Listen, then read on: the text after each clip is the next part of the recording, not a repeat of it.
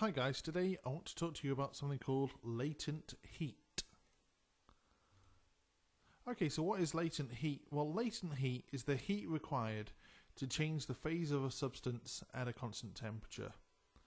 Okay, so the change in phase can be from solid to liquid or from liquid to gas or the reverse processes.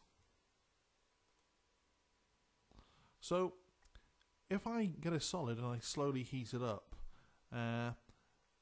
as it's increasing temperature, eventually it'll get to a point where its temperature actually won't increase, and at that point its phase is changing, so it'd be going from a solid to a liquid.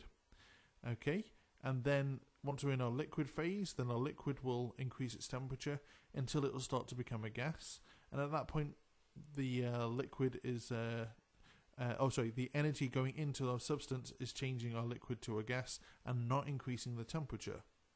So, because there's no temperature change, we can't really use our specific heat equation anymore. We need to look at the latent heat equation. Okay, and that's this. So, now the energy transferred, okay, is just going to change the phase of the substance rather than increase the temperature. And really what's happening is, well, the molecules inside our substance, whether they're like a solid or liquid, at this temperature they've got the same kinetic energy, but in the solid the bonds between them or the forces of cohesion need to be overcome, so there's energy needed to do that. So that's what we call latent heat, and it's in joules per kilogram.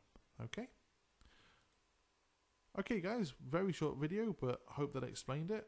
Don't forget to like, comment and subscribe. Bye for now.